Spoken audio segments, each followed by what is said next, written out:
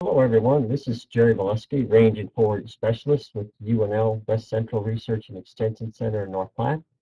Welcome to today's webinar. This will be the first in a four-part series dealing with the overall topic of irrigated pasture. Today, we'll specifically talk about the different perennial forages that we might use for irrigated pasture. Now, there's been renewed interest in irrigated pasture. Brought in part by several factors. First of all, being the high demand or strong demand for pasture.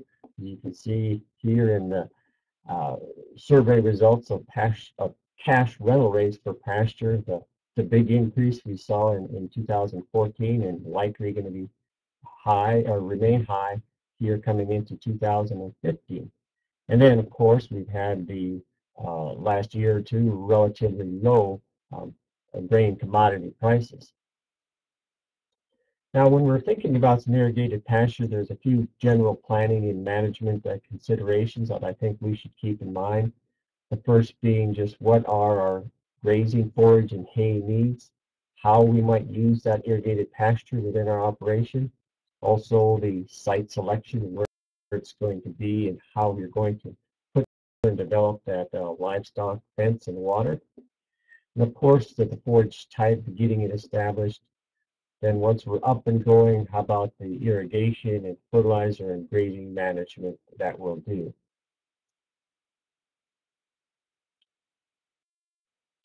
So forage choices as far as perennials, we've got the option of either cool season or warm seasons. The cool seasons, of course, in the graph here on the upper right, the cool seasons are, or I should say their pattern of growth is illustrated by the blue line, where they'll begin their initial growth in the spring, usually in late March to early April. Very rapid growth during the month of May and early June. They will decline in their growth rate during the warm summer months, but pick up again a little bit during the fall when temperatures cool down. Warm season grasses, on the other hand, they have their initial growth occurring in May, pretty much a bell-shaped curve where during that latter part of June into early July is when they have their most rapid growth. And then by early September, have pretty well completed their growing for that particular season, and they will have very little additional growth once we reach that point. And warm seasons, of course, once we have first frost, go dormant or begin going into dormancy relatively quickly.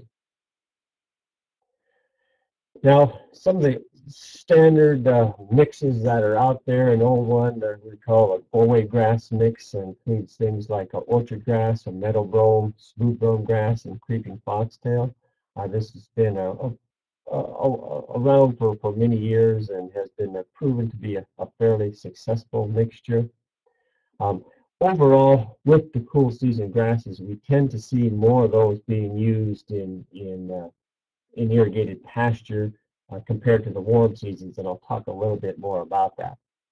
In this particular four-way mix here, I also indicate that alfalfa or some other legume should be or could be an option. Some of the numbers here I'm just showing are from plot trials here at North Platte, giving the respective yield in dry matter tons per acre for the four different species shown here. Intermediate wheatgrasses can also have a place as in irrigated pasture. Here I'm just showing an intermediate and a pubescent and one called the new high hybrid wheatgrass. The wheatgrasses in general do have a very good spring production. By that I mean May and June. Compared to some of the other cool season grasses, I've noticed they don't produce as well during the heat of the summer.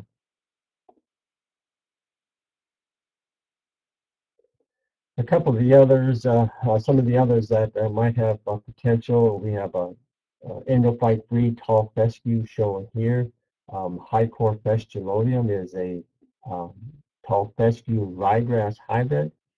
In trials here at North Platte for both of these species, I found that they were very productive and they did have excellent longer-term persistence.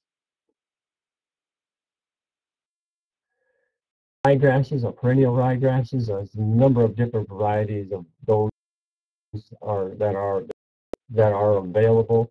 One of the things I've noticed with the ryegrasses is they do establish very easily and quickly. They're a longer term persistent over several years is relative poor. The others, a few of the others that we've done some work with, this one called the Labo, again, very good producer, but longer term persistence was relatively weak. Things like wild rye or Timothy could certainly be included as part of a mixture as well. Just some more data here from 2005, again here in plot trials, showing very good productivity.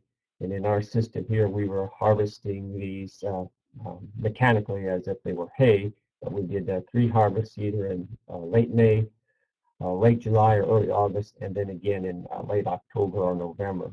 These are fully irrigated stands, 4 years old, and you can see we were having production of about 7 to 8.5 tons per acre for these different species. A bit about using a mixture versus a single species. And one of the things I tend to really favor is the use of a mixture. There's some reasons here why mixtures, in my opinion, have a little bit better advantages than rather than just a monoculture. With that mixture, we can have adaptability to the variable soils or moisture conditions across the field. Now, even all of these, though all of these might be cool season grasses, they can have a little bit of difference in their growth pattern across the season. Then also within or between each of the species, there can be differences in their persistence or disease and insect resistance, as well as winter hardiness. Also, another important point is the growth form of some of these different grasses. We can have both bunch grasses and sod-forming grasses. And in this next photo here, 3-year-old stands of creeping foxtail and orchard grass, you can see that the orchard grass, as a bunch grass, 3 years later, you can still row it up, the original drill rows. The bunches of orchard grass do increase in diameter over time, but it can take quite a while before we'll have a complete sod coverage. Now, creeping foxtail here on the right has underground rhizomes from which new tillers arise. And you can see in the photo here that it has thickened itself up quite well and made a really nice sod. So including both sod formers and bunch grasses in a mixture, I think, is very important. Just an example of an irrigated pasture mix here using 6 different grasses plus alfalfa as a legume in there. We have some orchard grass, vegetarian, tall fescue, meadowbrome, smoothbrome, and creeping foxtail as the grasses. Then I give some suggested pounds per acre seeding rates of each of these, and then also in a seed per square foot basis. I also did have an estimate here of the approximate cost per acre, and so with the prices I was looking at, almost $56 per acre for this particular of cool season grasses and alfalfa.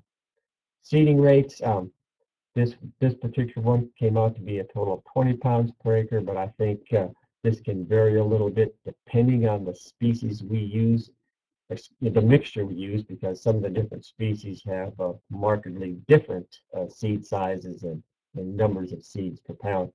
But if you're in that anywhere from 16, 17 to 20, 22 pounds per acre, I think we're in the ballpark. And then on the seeds per square foot basis, if we're in that 100, 110 to 130, that's most likely where we want to be.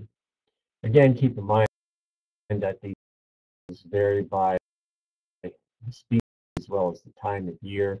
Some of the varieties have different costs, and then of course the dealers might have slight variation in what they charge. There are a number of commercially available pasture mixes out there. I've got some shown here in the different boxes. These dealer mixes have the percentage of each of the species that would be included in there. You'll notice this here one in the lower right has a intermediate and pubescent wheatgrass combination. Work quite well. Oftentimes, if we have really limited irrigation water, the intermediate wheatgrass mixtures work very well. Other commercially available mixes shown here. The first one upper left is just a meadow brome and orchard grass mixture. You'll notice it says 75% meadow and 25% orchard grass. But one of the things about the orchard grass is that it has a relatively small seed, so the numbers of seeds of orchard grass for each pound compared to meadow would be quite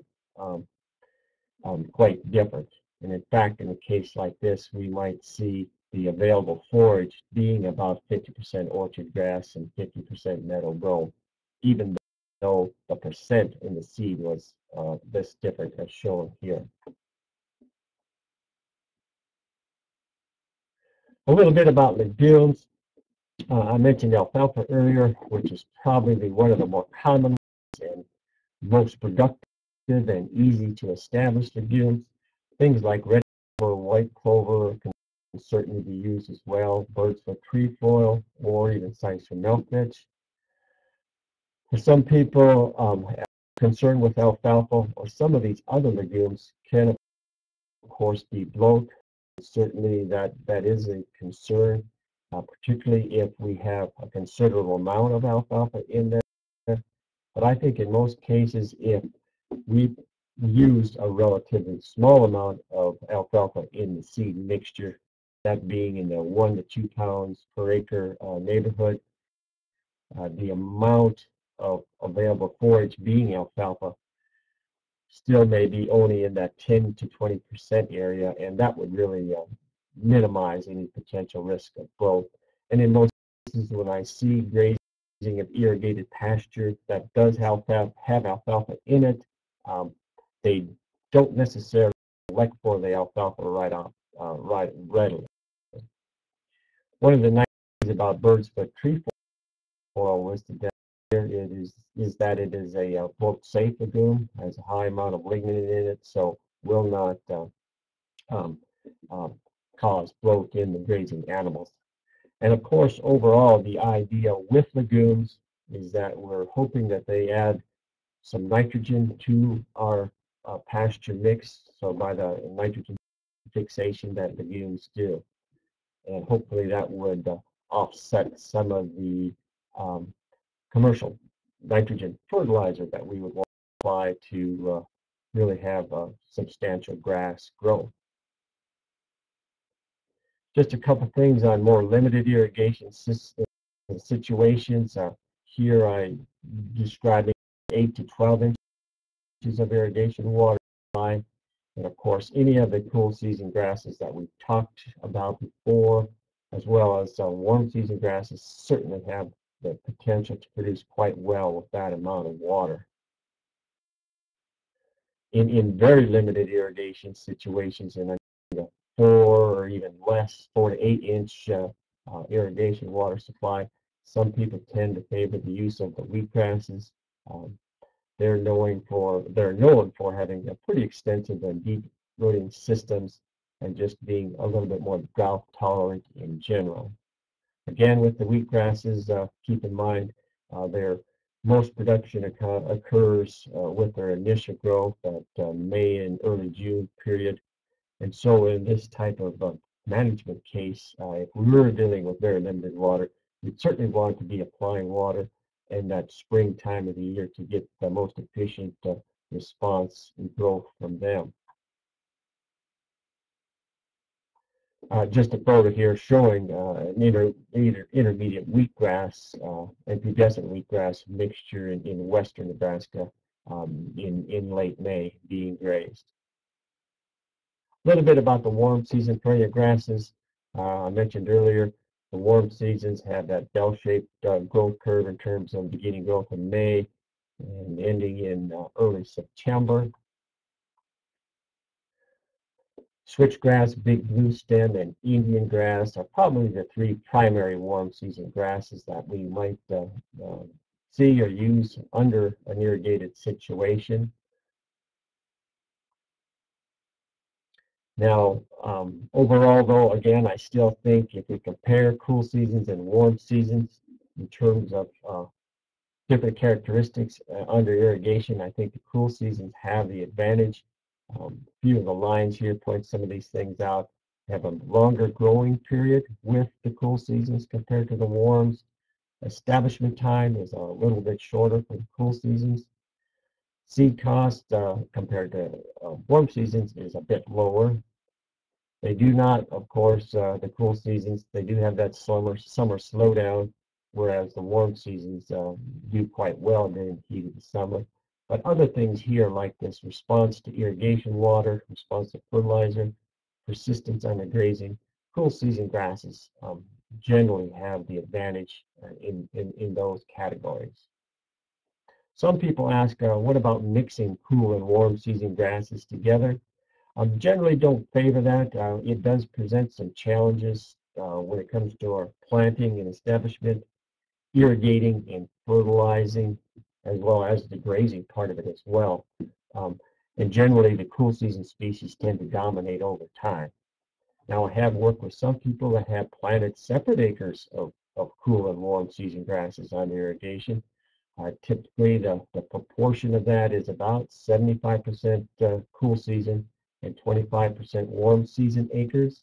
So managing something like this, one, of course, would be grazing those cool seasons initially in the spring and early summer. When the warm seasons came on, they would rotate over to those acres and potentially rotate back and forth a couple of times as needed over the summer to balance the grazing. And then certainly in the fall of the year, be back primarily on the cool season grasses. Well, there's additional information available on the topic of irrigated pasture at the UNL Extension Publications website. It's www.extension.unl.edu, or feel free to give me a telephone call at area code 308-696-6710. Thank you.